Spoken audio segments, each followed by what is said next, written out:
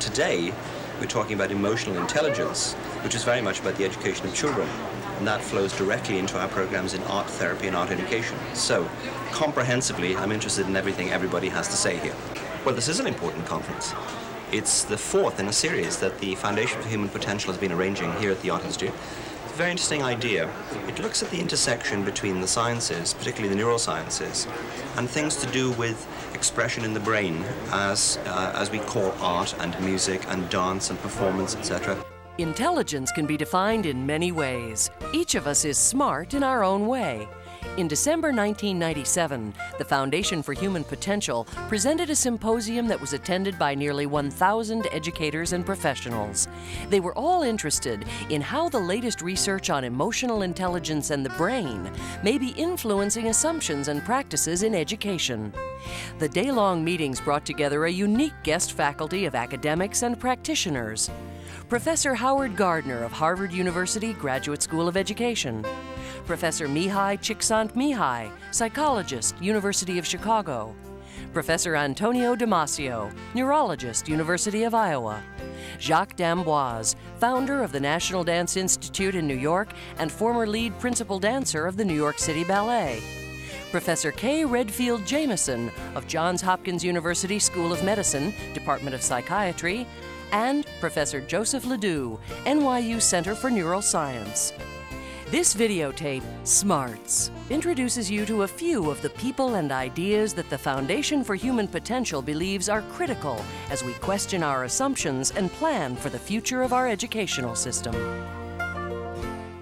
Superficial measures as IQ, grades, SAT scores provide limited predictive value in terms of who makes meaningful contributions to humanity. That the notion of there being a single virtue called intelligence is, it's an intellectual dodge of a whole variety of capacities, which I think properly should be differentiated from one another. Our school is founded on the idea of multiple intelligence and all of Dr. Gardner's work, and we've been working together for 5 years implementing it. It was a chance for us all to see him together, so we thought it was well worth the trip for our in-service this year. It's sort of like climbing the mountain to see your guru.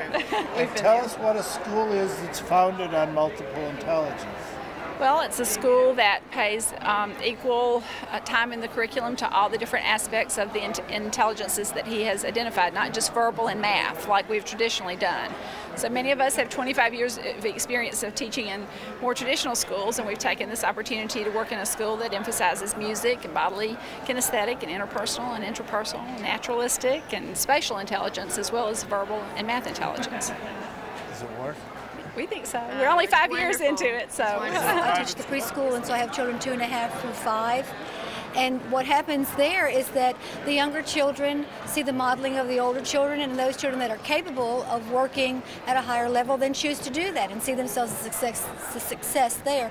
The other situation that might occur are the children who are older, who are yet not developmentally ready to do some of the higher functions, see themselves as being part of a group that's ranges from all, on a continuum, a developmental continuum. So they see themselves successful in that classroom, and they continue to strive in order to succeed. We don't have a high failure rate in that situation. Sounds like you don't have a lot of assumptions about what they can and can't do when they walk. The only assumption that we have is that they can do whatever they can do as long as it's there for them to do it. In fact, we have children that will literally cry when their parents pick them up and say, "I want to stay at school, please let me stay at school." Now that's a change. And we all know that there are some kids about whom hyperactivity or attentional deficit disorder is easily issued as a label, who will spend hours at a computer terminal playing video games or things like this. And I think some of the societies which are much less likely to endorse those labels actually end up having less manifestations of the pathology than those in which it becomes something to look for, and alas, as Kay was describing, often an easy way to get rid of a problem, because it's easy to give somebody a pill than to think very hard about things that can go on in the classroom or in any kind of environment which is engaging and stimulating and which encourages you to focus your attention rather than to diffuse it. We have a school in New York, the Idelson School, and it's for emotionally disturbed children. And one of our board members secretly, anonymously underwrote that school, so we would have a dance program in that school. Maybe about 8 years now. Now these children, there's about 30 or 40, they live in that school 24 hours a day. Then there's another maybe 30 or 40 that come and stay, but they have some kind of home they can go to. These are very, very disturbed, emotionally charged, stressed children. Attention span is about 15 seconds on most of them. The staff is almost one-on-one. There was this little boy, I can't remember his name, I think it was Michael. Michael. Beautiful little boy, pale white skin, about 11. Thin, few little freckles, and piercing blue eyes. And we have these children, I'd say, can you bring that class down of 5 or 6 children and bring those 4 or 5 over here? And we would try and start a dance class with them. And it would be hard, the first class, just to get them up off the chair or the floor or climbing the wall. And Michael would, and I said, what's your name? And the teacher came over and said, oh, he doesn't speak, but his name is Michael. And I said, hi, Michael. And he gives me a hand and a kind of smile, and he's ground his teeth away. He has a big gap in his teeth. I'm grinding. Now, we start a step. Can anybody, well, first of all, I have to take the magic chalk. Make a circle. This is my space. I put my initial in. Here, take the magnet. You put yours. Here. Everybody, look in your pocket. You'll find a piece of chalk. So they all make a circle. Can you jump out of it? Jump back in. Do like I did. Oh, but you went to the left. I went to my right. Oh, but you didn't lift your legs. Right? Finally, I get them doing it. Michael is trying. Not only trying, he's the best. Right? No one can believe it, that he's spending that much attention. When he was about 2, he was in a crib, and his father shot his mother right in front of him and shot himself. And then he laid in that crib screaming and crying for days till finally someone from the smell came in. And he hasn't spoken since. We worked with him. And that year we had a program, and I had about 1,200 children to get on stage in about 3 minutes.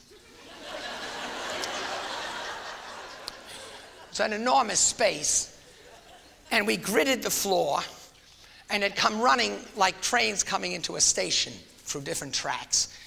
And at a certain time, Idelson School comes running in, jumps, runs along the red line, runs to this square, and starts to dance until.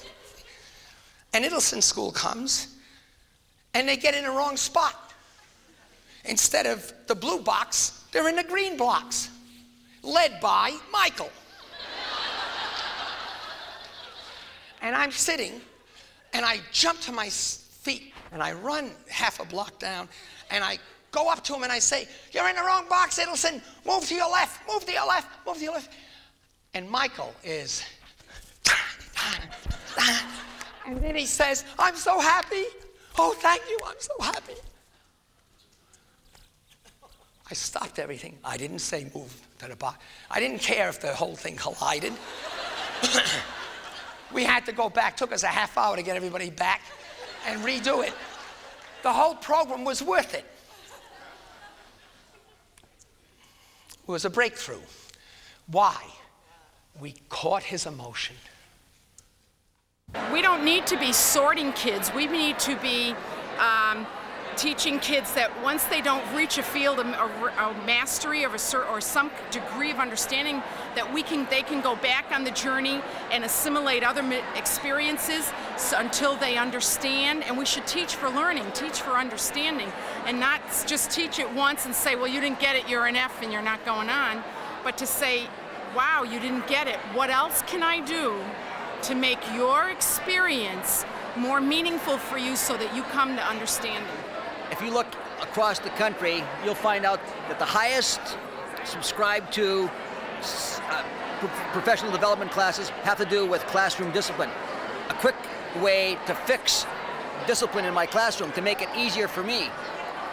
My contention is that we should spend more time and more money on making our instruction rich and our curriculum rich. So therefore, see, in my evaluation of teachers, I was able to point out the fact is areas where there is no management problems are areas where there's a strong relationship between quality curriculum and quality instruction. At least for normal children, the problem is not that they cannot learn. The problem is they don't want to learn, because the learning is presented in a way that they either are bored or anxious rather than experience this state of optimal involvement, which ideally would be there in every learning experience, and which you can find among creative people.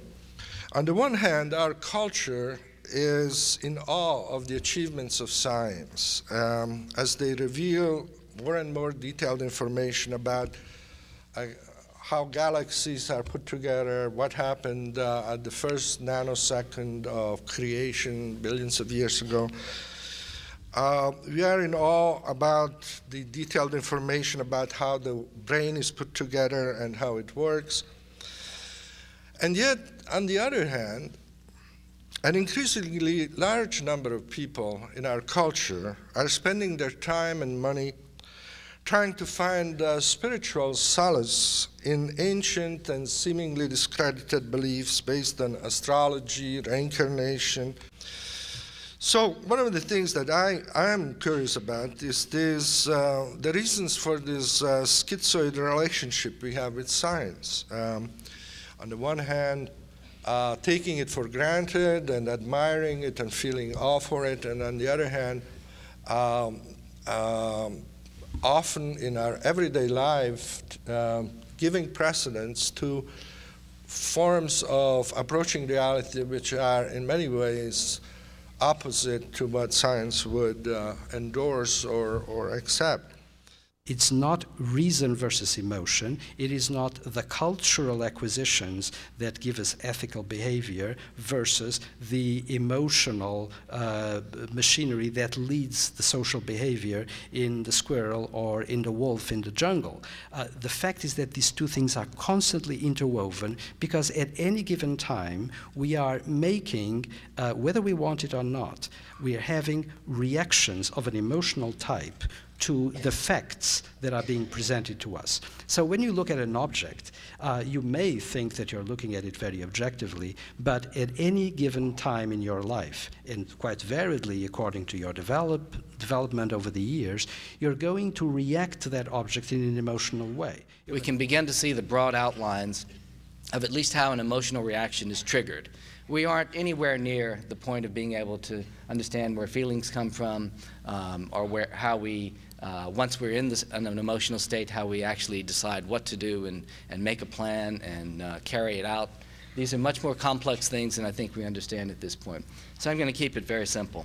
But I think that we have to move beyond our narrow conceptions of topics like fear, emotion, thought, reason, all of these things. We need to put it into a broader perspective and understand how the mind works, how emotions and thoughts and all of these things come together, how ourselves are coming out of the brain. At this point, we have brain theories of specific processes, but we have no theory of the self, and I think that's where the future needs to move. Thank you very much. Understanding neurobiology and understanding how human brains are put together and operate is something that may be helpful in order to get a better view of the mind and a better view of behavior. But let's not kid ourselves that we're going to solve problems alone from the point of view of neurobiology. I think that we, as I pointed out, over and above a lot of the things that are neatly packaged by evolution in one's brain, you have a whole edifice of culture, and the only solution to these problems, from the point of view of understanding them and eventually giving them some satisfaction, is to bring together sciences that are both the sciences of biology, the traditional sciences of the mind, and the social sciences. Thank you very much. And just what I heard here today about the integrated brain, you know, as a teacher, I've known this all. As a practitioner, I've experienced this in classroom, but now I have like the backup singers, the researchers. Now they're backing me up because I'm the one in the front lines trying to implement this and translate it in the classroom. They're the backup boys, and they're the ones who are giving me, for example, multiple intelligences, that IQ is not fixed, that I can change IQ. Before, when I used to say that, I was just talking through my hat. Now I have Howard Gardner's research to back me up. So, to end everything at this point, when you teach, invent ways to capture the emotions of the children. Make games of them. Play, engaging emotion are the best ways of learning. Thank you. But this is only the beginning. Understanding how emotional intelligence and the brain affect education is an exciting and important area for cross-disciplinary study.